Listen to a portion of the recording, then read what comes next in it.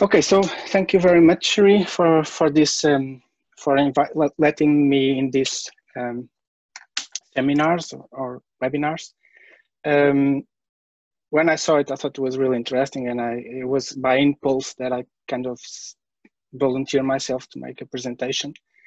But actually, when we contact me, I was starting to think that all the presentation that I've seen so far was all on global stuff, on global geodynamics, and I was a little bit afraid that my talk will not fit very well.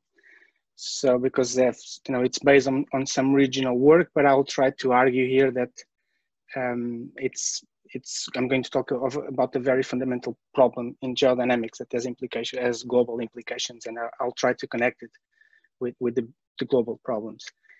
So I'm going to talk about our recent work and the work that we have in our hands on Southwest Iberia. This is my co-authors of this work, but it's always a bit unfair because I'm leaving a lot of people out. There are for sure like around 20 to 30 close collaborators that have contributed to this work directly or indirectly, and more than 100 people that over the years have been working this area, collecting data. So this is just my close collaborators that I've been working so far. So I'm sorry to the others if I'm leaving you out. So some of you that already saw me, that I like always to bring a little bit of historical context to these talks. And in this case, I think they are really important. So some of you may know, the ones that don't know, that's my objective is to inform you that in 1755, there was a huge earthquake off Iberia. It was on the 1st of November, on All Saints' Day. It was a magnitude, there's a big discussion between around 8.5. I think the most accepted number is 8.7, though some people said it could have been as big as 9. Anyway, it was a big earthquake. And it occurred at 9:30 in the morning when people were attending the mass. Almost buildings in the city of Lisbon fell. A lot of people died in the churches because the roofs fell. And because there was a mass, there was a lot of candles. And this caused fires that last for 5 days. Most of the people that survived the shaking, it was a 10-minute shaking, they fled to the waterfront. And 40 minutes after, 3 giant waves rose through the Tagus River and inundated all the downtown area, killing a lot of people. And so this was had a huge impact because Lisbon at the time was a big city in the Atlantic. There was the epoch of of sailors, and Lisbon was in a special place, and it was a big city and known city. So this caused the attention of countless people all over Europe. The earthquake was felt as far as Germany and Italy. And this was a special moment because it was the Enlightenment period when philosophers were starting to question the position of mankind in the world, in a way, like confronting with the church. And there was 2 big questions that were talked all over Europe. And one was if this was a natural or a supernatural event, if it was sent by God or if it had natural causes, and if it was a natural event, what could that cause it? And it's really impressive because from the huge amount of writings, there are actually some philosophers that tried to understand what that caused the 1755 earthquake. And I'm just putting it as example, the works by the philosopher Immanuel Kant that were written in 1756 about the causes of earthquakes. And for some, it's kind of seen as the beginning of modern seismology because he really tries to quantify things. And I will recommend for those who are interested to actually go here.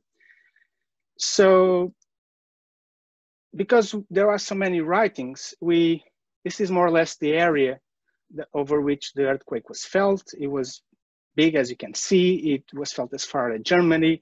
In Scotland, there are reports of lakes that slightly move. It was felt in the Azores, and it was felt as far as Cape Verde, which allows us to position the source of the epicenter of the earthquake around here. Of course, this was a historical event, so there was no instrumentation at the time, and so we can only rely on these descriptions. But because they are many, we have very big confidence that it was here, though this is a very big area. But okay, 1755 was a big earthquake, but it was not the only one. In 1969, there was another big earthquake of Iberia. It was actually located here. This was already an instrumental one. It was a thrust event and produced a small tsunami of about 1 meter, though it occurred in February and overnight when people were sleeping. Most of the people actually woke up and they ran to the streets. My father felt it and he remembers very well that it was a big one, but it didn't cause many damage. So because this was instrumental one, we know exactly where it was. And I would like to call your attention that this is the earthquakes that in the last century, and the 1969 occurred there, but there are also other big earthquakes. This year it's a magnitude 8.1 and 8.4, though these are strike slip events, and are further to. I will come back to those in a while. So this was also interesting time, 1969. So you may remember that the plate tectonics theory was kind of being consolidated, and the most fundamental papers on plate tectonics, they were published between 65 and 68, and in the following years. But this was actually like the epicenter of the earth science revolution. And at this time, scientists kind of understood that there were two kinds of continental margins. So the margins of the continents could come in two kinds. You have the margins of the Atlantic that are passive margins. Why? Because you go from continent to the ocean without crossing a plate boundary. And the active margins, like the Pacific, because the margins correspond to plate boundaries. And scientists knew by then already that there are big earthquakes in these active margins, and normally there are no earthquakes in the passive margins.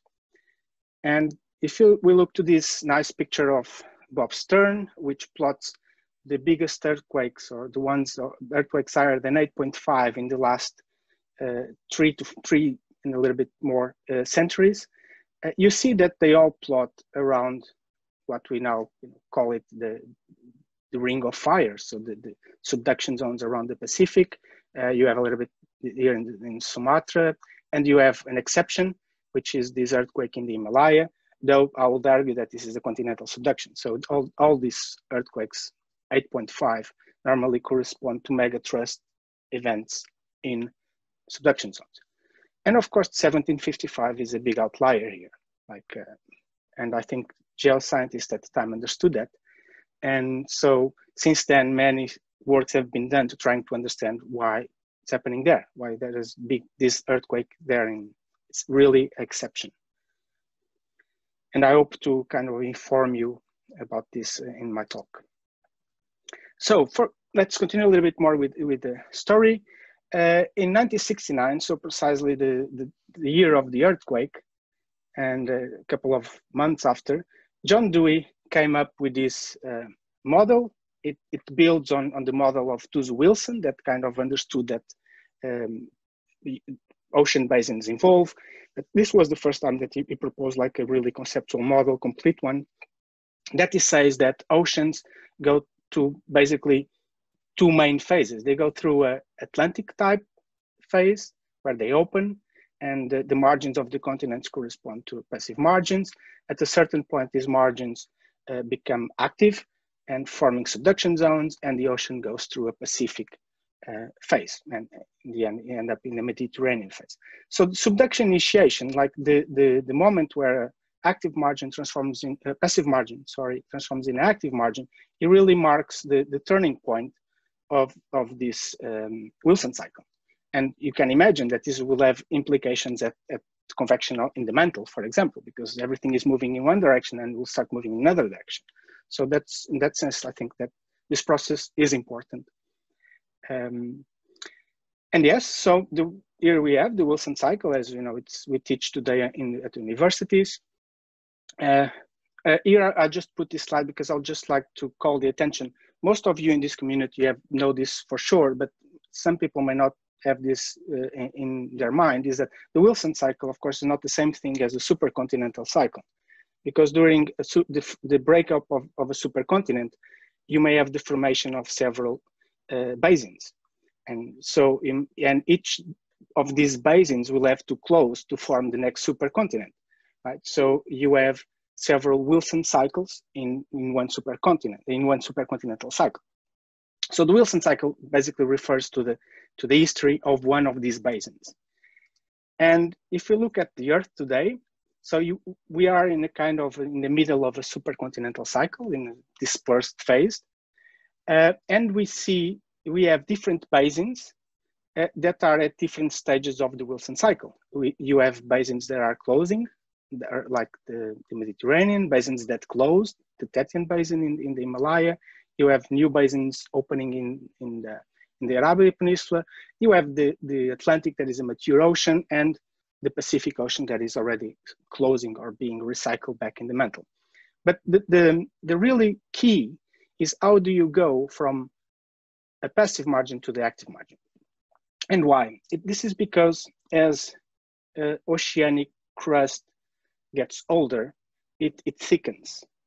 So you see here the profile that I put from Burov, and you see that with age, it really thickens and becomes really, really strong. So it becomes really difficult to break and bend.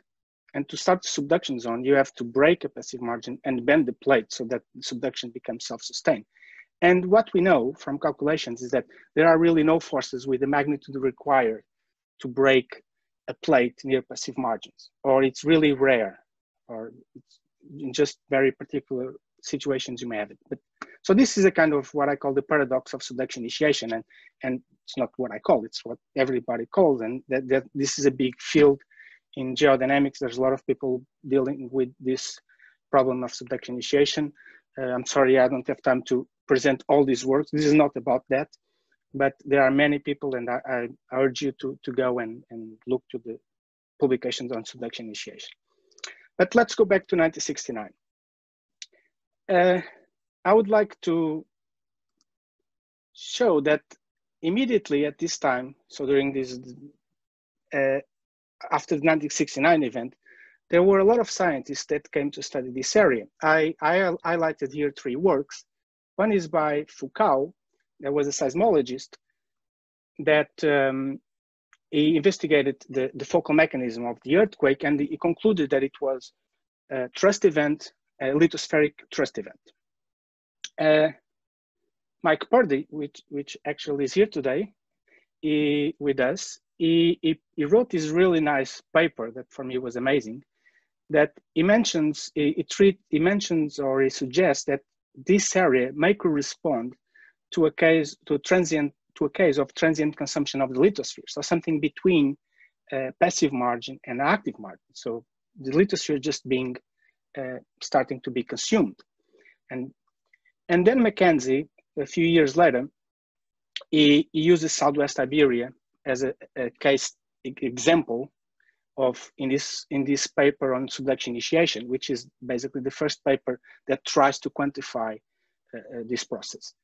And in all these 3 papers, I'd like to call your attention that the authors showed the lithosphere being broken. And in this paper by Mike Purdy, he actually suggests there is a small slab below the horseshoe abyssal plane. And I would like to call your attention for this crocodile sketch that I will come to it a little bit later in the talk. But this was always, for me, the first time I saw it was a little bit strange. Why is this like that? And so I just forgot to mention that all these 3 authors are actually from Cambridge, and Cambridge was in a way was at the time was the epicenter of the revolution of plate tectonics in Europe. So it must have been fascinating to go through that time and to be living these discussions and all these new ideas. And with that, I can see that Southwest Iberia was kind of in the epicenter as well, because it was provoking the scientists. Okay, I also have to acknowledge that Professor António Ribeiro A few years later, in this case was the first publication with João Cabral that worked with António Ribeiro. António Ribeiro was the father of plate tectonics in Portugal. He introduced plate tectonics in Portugal. He kind of proposed that what was happening in Southwest Iberia is just a part of a bigger picture. He suggested that all the margin of west margin of Iberia was being reactivated. And this was because there were reports of earthquakes around near Sines, big earthquakes or high magnitude earthquakes in Galicia with tsunamis, mostly historical ones. There was some signs of reactivation, if you know, in the Galicia banks, and of course in the Cantabrian margin there is actually a crescenary wedge that was deactivated I don't remember, it was not in the I don't remember, but for a few million years ago it was deactivated, and we don't know why. So this was my historical part. Now my second part is let's look to the data. So I actually want to show you the data. And there's a huge amount, but I'll try to focus a little bit. So where we are in the Azores-Gibraltar plate boundary. So it goes from the Azores triple junction, which is actually a triple zone, because actually there's a small microplate. And there's a transform fracture zone that connects to the Gibraltar arc, which is part of the subduction system that was kind of responsible for the consumption of the Mediterranean. And you see that you go from an extensive regime through a strike slip regime to a compressive regime. Even though we normally mark the plate boundary in this north segment, where you have these 8.4 magnitude earthquakes, like 7.1, 7.1, these are instrumental events. I would argue there's another fracture zone to the south, which is also producing high magnitude earthquakes like this one, which produced 8.1 in 1975. And interestingly is that this north fracture zone and the south fracture zone, when they get close to the Southwest Iberia, they become like truss systems. Okay, I think you can more or less see it. Interestingly, the 1969 occurred right in the middle and far from this one, and could not be related with this one because this dips to the south. And for many years, while people were looking for the source of the 1755 earthquake, the 1969 was the kind of elephant in the room, because people didn't thought about it. It was strange that it will not make sense that it was actually occurred there. And if you look to this map, just going to show topography, going to put the faults in a minute, you see that there is a big accretionary wedge related with Gibraltar subduction zone, which has been also proposed as one possible source for the 1755. You have the Goringe Bank, which is a big mountain that goes from -5 kilometers to -26 meters. So it's a huge mountain chain that is higher than the Mont Blanc, is higher than the Alps. And it was also proposed as a possible source for the 1755, though the 1969 occurred in the completely flat abyssal plain that I can tell you that is covered with 5 kilometers of almost undeformed sediments. How can this be? How you can have a magnitude 8 earthquake in the flat abyssal plain?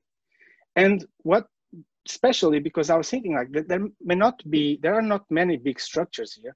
So may not be big structures that are capable of generating magnitude 8.5 earthquakes. So maybe the source of the 1969 was also the source of the 1755. It's the simple explanation. There may be a structure there that is producing big earthquakes.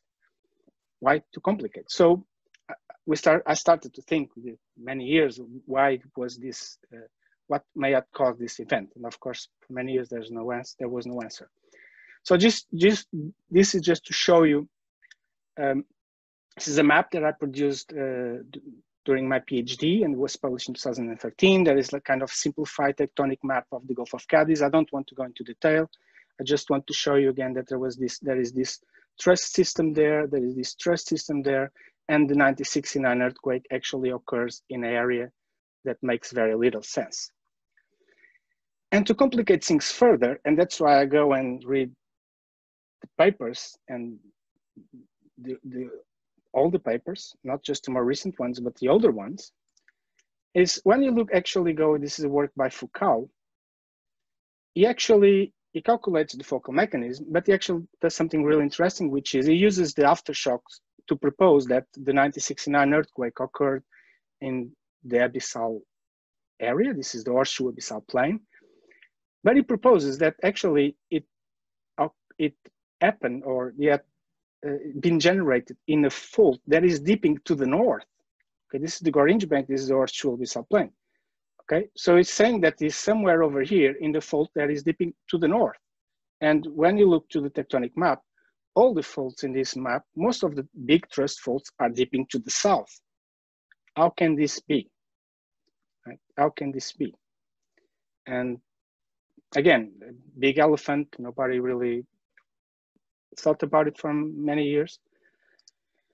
And worst, much worst. So this is an example of a seismic reflection profile, one of the many, the dozens that I used to make that map. I did it with Pedro Terrinha, my former PhD supervisor. And you see that the earthquakes, or this is a cluster of earthquakes in the Gulf of Cadiz, or in this area in the Southwest Iberia, they are mostly clustered around 40 kilometers depth. When we look to the seismic profiles, we just see the upper 10 kilometers, maybe the upper 20 kilometers. But the lithosphere in this region is about 100 to 120 kilometers thick. Okay, so we are just seeing the upper 10%. When you make these fantastic tectonic maps, we are just actually showing the 10% of the upper lithosphere. So there must be something down there that is not really coupled with what is happening at the crust level.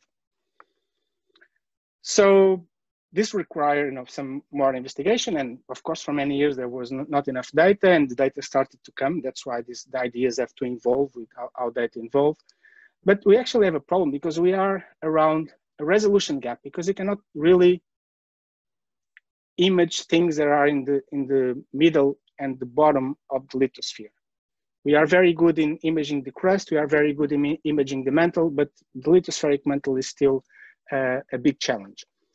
In any case, we had tomography available since 2000, and this is a paper by Marc-André Gutscher based on Spackman and Wortel tomography, and this paper was about Gibraltar subduction zone, about the big discussion if the subduction below Gibraltar was active or not. And in this tomography, there was something that appeared there that we call it the finger, and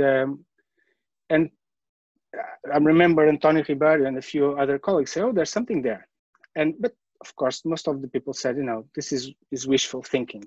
This is below the resolution of the tomography. You don't really have resolution to solve that. So it remained forgotten for many years. But around 7 to 8 years after, or 10 years for the publication to come up, there was this really fantastic work by Mona et al. And it was based on OBS experiments in which we put OBSs on the seafloor on this horseshoe abyssal plain and the Goringe area for around 1 year, I think it was 8 months. And he used all the stations that I'm showing here, and he imaged something there. Again, the finger was there. Okay, this is the deep earthquakes. This has some more recent earthquakes, I think magnitude 6, around 6. And he imaged something up to a depth of 300 kilometers, 400 kilometers. And he proposes in this paper that this body may have two origins. One is that it's a relic slab, so Paleozoic slab, related with the closing of the Tethys or the formation of the Pangaea. But this is not possible because a slab is negatively buoyant. It will not stay there for 200 or 300 million years hanging like that. It will just have sunk in the mantle many million years ago. So it suggests another possibility, which is it's just subduction initiation. It's a new slab. But it kind of recognizes that it makes little sense, because when we calculate the amount of shortening at the surface, end up with numbers of about 20 to 50 kilometers. So how do you put something that is 300 kilometers down just with 20 kilometers of shortening at the surface, 1 order of magnitude less? It's not possible. It's a geometrical problem. You cannot put a piece of plate down without have the same amount of shortening at the surface. So it cannot be. And this, while this was a great work, it was clearly, Mona and colleagues left open the interpretation because they understood that there was something still to be unraveled in here. Because there was basically, what I'm trying to say is there is no tectonic process that could explain that thing. More recently, a colleague that is part of this work is Chiara Siviero. She was in Lisbon for a postdoc, and she produced a new tomographic model of the Iberian region. She basically used all the stations. She used OBSs that were on the seafloor, right on top of this area. And I'm showing here on the right a slice at 150 kilometers. Okay, so below the lithosphere. And you see something there. Actually, there's the Gibraltar slab. There's a little bit of delaminating. There's a delamination there below Morocco, below the Atlas. You have this thing there. There's something over there. But this thing, it's there. So I call your attention that this is the third tomographic model that visualizes something over there. It's the third. And the 3 models were made by 3 different groups, 3 different teams they didn't talk with each other. So I started to think this cannot be a coincidence. That thing should be there. It should be real. But what it is, what is that thing? Okay, so I asked Chiara, let's investigate this further. And I decided to try to plot a lot of the data that we had. And you clearly see that, that thing is over there. It goes at least to 200 kilometers. It's right below where you had the 1969 earthquake. It's right below where you have the deepest earthquakes and this cluster. And is right below the abyssal plain, where everything is flat. So this cannot be a coincidence. There's something there. Okay, and people have been saying this for 45 years. There's something there, and we are imaging it. So what it is? So just this, I'm sorry for this, is a very rough sketch, but I asked Chiara to produce this. This is just for you to have an idea of how this looks in 3D. We may be overestimating a little bit because tomography doesn't really allow it to have very high resolution. So the size and the shape are really, there's a lot of degrees of freedom, but just for you to have a rough idea of the thing that is there. There's something there that shows on tomography, and we just eliminate everything else around.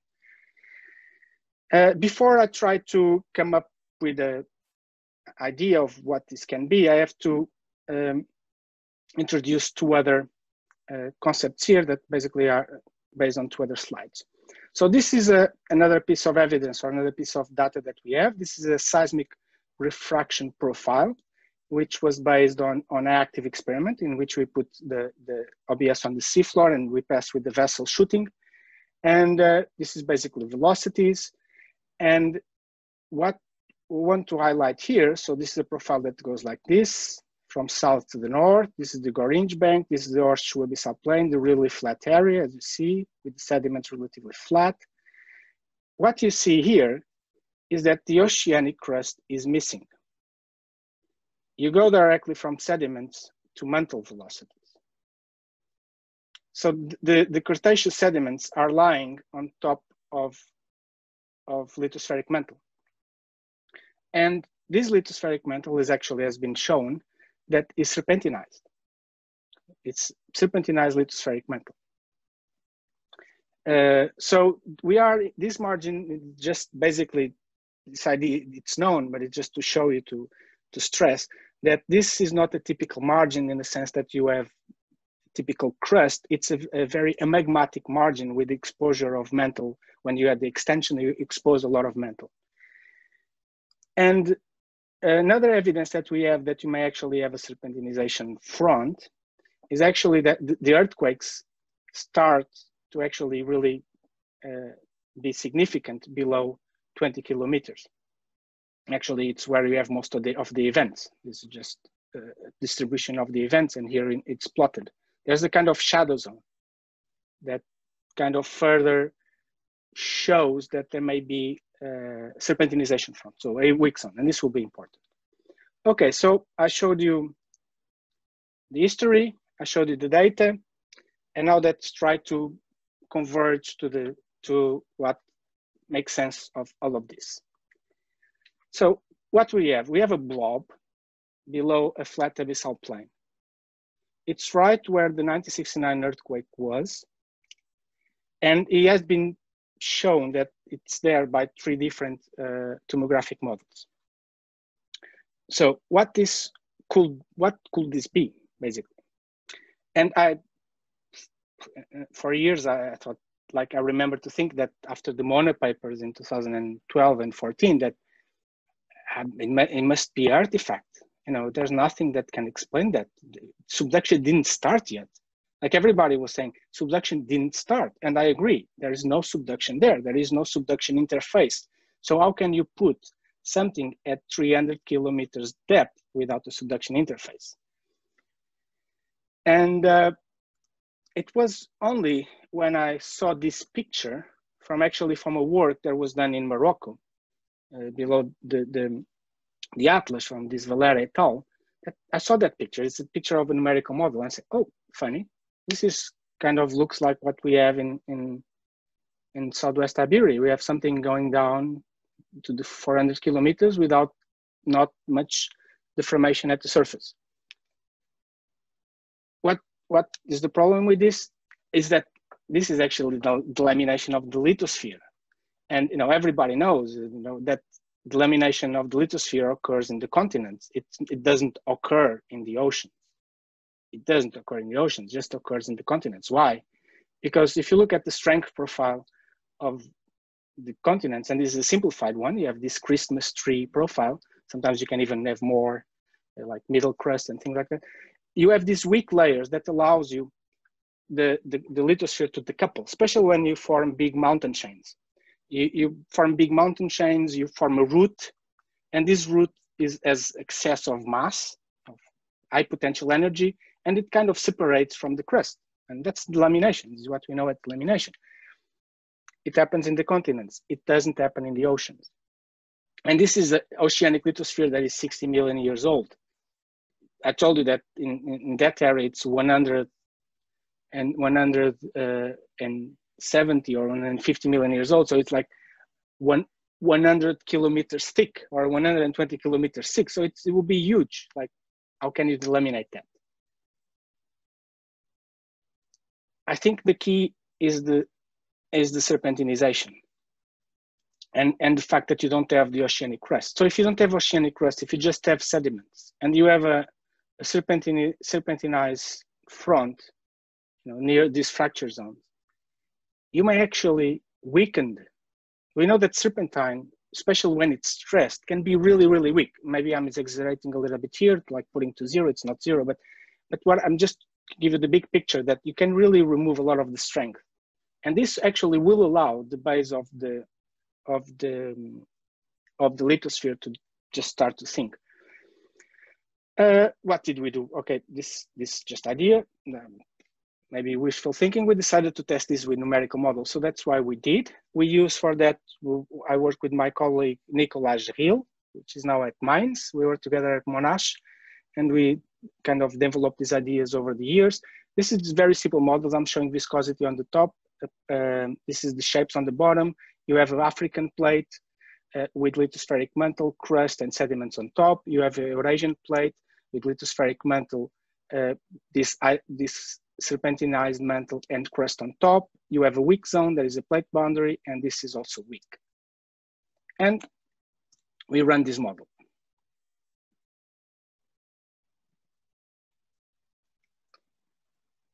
It's an interesting one.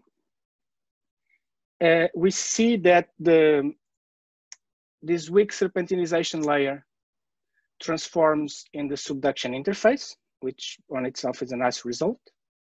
Though we end up with something that does not resemble what we see in nature. It doesn't look like. This is what I was telling you, that you have, to have a slab there, you need to have a subduction interface, and you need to have a huge zone with deformation, like a cushinary wedge. This will imply that the deformation at Southwest Iberia should be extremely deformed, and it's not. So this is not a good model. So I say, okay, too bad. But Nicolas, he told me, like, after that model, he saw that I was kind of sad and said, but João, you told me that there was actually 2 fracture zones, the ones that I showed you in the beginning, that one to the north and one to the south. So it's not a simple plate boundary. You have several fracture zones. And I said, oh, let's try to run the models with the 2 fracture zones. And so Nicolas ran the models overnight. And in the morning, he came to me and he said, the model is wrong. He said, how do you say the model is wrong? Everything is wrong. I said, how can be everything is wrong? Everything is dipping in the wrong direction. And he said, oh, but let me see the model then. And this is what happened. It's awkward. It's awkward, to say the least. You see that is a block that kind of detaches, and it starts to go on its own, and it brings down this plate, and you end up with a kind of blob and the subduction zone. A lot of deformation there, but we may not be that advanced in time. So we may actually, if you look to this situation here, to this point, look at this point. What do we see here? You see that there is this block of lithosphere that starts to go down to the north. The north is there. Actually, it's decoupled from the crust at the surface, which remain relatively flat. And actually, there's a thrust there that is actually dipping to the south. So big thrust dipping to the south, crustal thrust, deeper thrust dipping to the north. And this serpentinized material there allows the lithospheric mantle to decouple from the crust. And when I saw this, I said, I remember this from somewhere. I saw, and what is this? This is the crocodile. You see, this is actually not very different from what Foucault and Purdy, and actually this sketch by Purdy, it's really fantastic, that he proposed there is a hidden, like a blind thrust dipping to the north. There is, and at the surface, everything is dipping to the south. And actually there's, this big thrust is actually below this flat abyssal plane. So this will, I'm not saying that this exact, I don't do models to reproduce nature. I do models to test physical hypotheses. And this model just shows that delamination, it's a kind of forced delamination. It's possible. Okay. And then I said, oh my God, they saw this 45 years ago. And I went to read the papers again, the Foucault paper and Purdy paper. And I was completely amazed. And like Foucault mentioned, this mode of consumption is entirely different from island arcs. It's more similar to that in continents. So he's saying that there is consumption of lithosphere that is similar to the one in continents. What is that? It's delamination. It's implicit in this sentence that is talking about delamination of oceanic lithosphere. And Purdy writes, there's a concentration of mass to the south of the topographic peak, so below the flat abyssal plane. And he mentioned that serpentinization of exposed upper mantle material will further complicate the structure. So he's saying that it's the fact that you have this serpentinized upper mantle that you can actually decouple the crustal level from the lithospheric levels. And with that, with these ingredients, you'll have the lamination of oceanic lithosphere. And just to show you, this is just, I'm sorry, this is not a great picture, but this is this blob here when it starts to go down, and I'm plotting, this is the velocity. So the red is high velocities, the blues is almost no velocity, so Eurasia is almost stopped, Africa is moving slow. The block is actually moving faster than the incoming plate. So once this process starts, once you have the small kick, small push, then it goes on itself. The gravity pulls the block, and the block goes actually faster than the convergence velocity. So this is actually delamination. So, but it's a forced delamination in the sense that you need to provide a push to start the. Okay, so I'm just starting to go towards the end and just try to connect this with more global stuff. So it is an early stage of subduction initiation. Maybe, I don't know. This is just the beginning of this investigation. We'll have to now go there with more looking with the more focus on that specific region. But it may be, it could be. It's delamination, this complication, this serpentinization may allow to actually, it may facilitate subduction initiation. And what do you need to have subduction initiation? You need to have few ingredients. You may need to have excess of mass. So you need to have old lithosphere that provides you potential energy for the thing to start.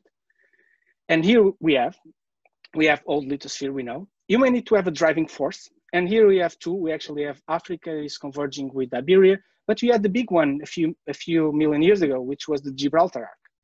A lot of people discuss, oh, the Gibraltar arc is no longer active. It doesn't matter because the process started a few million years ago. So it was active when the process started. So it may be the arrival of Gibraltar arc may actually provide the initial push for all these things to in the Miocene, and a widespread deformation all over Iberia in the Miocene. So that may have been when things started. And you may need actually a weakening mechanism, and this may be the hydration of the oceanic lithosphere. And this is much more easy when you have these hyperextended margins because you are missing the basaltic crust that works like a seal. And you need to have a fractured zone because otherwise the serpentine itself will just seal the system. So you need to have an ongoing tectonic activity. And if you look here, this will be a completely different presentation, but I'm just going to tell you that there are two other subduction zones in the Atlantic that actually enter the Atlantic along these fracture systems in a way that very similar. There are three, and these two developed subduction zones in places where you have the narrowing of the continents that actually allows the passive margins to be close to subduction systems. So again, in these areas, you may have the push because you have a nearby subduction zone. You have a passive margin that is old, that has been weakened, and this may be part of a bigger picture. And maybe this is just the starting of a third subduction system in the Atlantic. Why do you need subduction systems in the Atlantic? So the Atlantic is actually starting to close. This means that it's starting to close. I'll argue that not yet. It's not the continents are not converging yet. But once you have subduction zones, you will start to consume the oceanic lithosphere. And I would say that this is needed because look at the age of all the oceans in the world. They are in general less than 200 million years. Why? Because lithosphere that is older than 200 million years becomes just too thick and it just creates a huge excess of mass. And you end up with the huge potential energy on the surface of the Earth. All these things wants to go down to release energy. So, and this is not actually coincidence. And if you look to the works by Bradley, for example, this is a work on the lifespan of passive margins. What I'm plotting here is the lifespan of 72 passive margins over the Earth history. And here's lifespan of passive margins. And it kind of concludes that all passive margins, all these passive margins are normally cannot live older than 300 million years. There's only 7 exceptions. So this means that, it may be that after 300 million years, because the oceanic lithosphere near a passive margin is underwater, that it just become too weak to support any tectonic stresses and eventually will start to go on itself. We don't have oceanic lithosphere of this age at the moment, but maybe, and that's something that I will encourage the numerical models, global models, that could be a way to explore that. Maybe you cannot have oceanic lithosphere or passive margins older than 200 million years old. Okay, so this led us to kind of put forward an hypothesis that it's a kind of, kind of consequence of this work is that this is just almost started as an academic almost exercise, but I wanted to do a reconstruction of the future that would have in in account these dynamic constraints, and that will minimize the excess of mass at the surface of the Earth.